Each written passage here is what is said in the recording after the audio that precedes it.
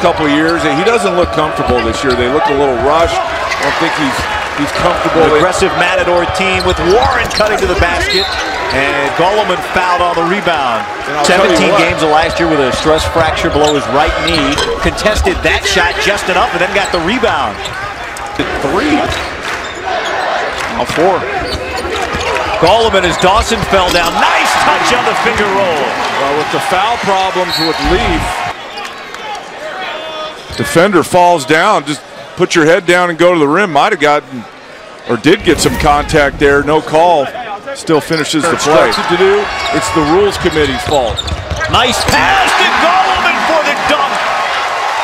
Holiday with the assist. This isn't how it has to be, Guy, but it's so much better for UCLA when they're on the push. They got guys that can run. They got guys. That was a tough attempt. And a block. Get a piece of that. Golomán also has 3 fouls as he steps out a long 2 for Dawson, and ball there for the rebound. Golomán attacking, and he finishes. I hope people understand how valuable that play by Lonzo Ball is. Doing that. They keep getting stops and get the ball down the court to the other end.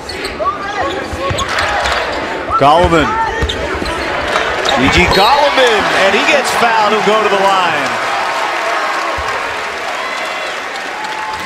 Just be aggressive when you come in off the bench. If you get the ball, make a play. And Golomán just wheels his way in there. Didn't see much contact there, but UCLA will take it. 3-point play opportunity. Big scorer last year after redshirting, transferred in from UNLV. Alford, backdoor answers. And a foul called on Smith. The hard part for CSUN is now another offensive rebound off a missed free throw, and Leaf the beneficiary of Golomán's hard work. Ball to Hamilton, who had 10 in the first half. Can't finish inside. Still that length.